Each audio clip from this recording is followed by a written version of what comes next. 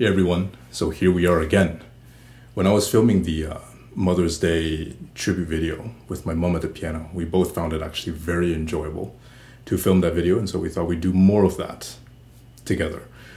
My mom and I played pretty much all the time together when I was very, very young, but I haven't had much of a chance to play with her in the last several years or so due to a busy schedule of traveling and concerts and whatnot.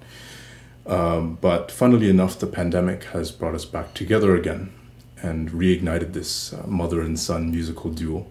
So we thought we'd play small pieces that we've played together since basically forever, or even new pieces that we both would very much like to play.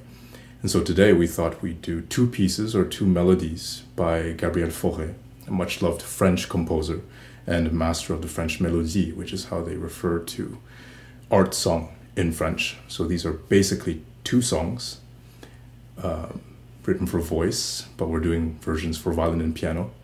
The first is called Les Berceaux, or the cradles. It depicts the gentle rocking of children in their cradles by their mothers, and seafaring men saying farewell and going off on their ships. And the second is called Après un rêve, or After a Dream, which is about waking up from a dream of lost love or a lost lover. Donc, mais bien, si on joue de la musique française, je vais peut-être dire quelques mots en français aussi. Je vous souhaite un bon mini-concert. Enjoy. Cheers.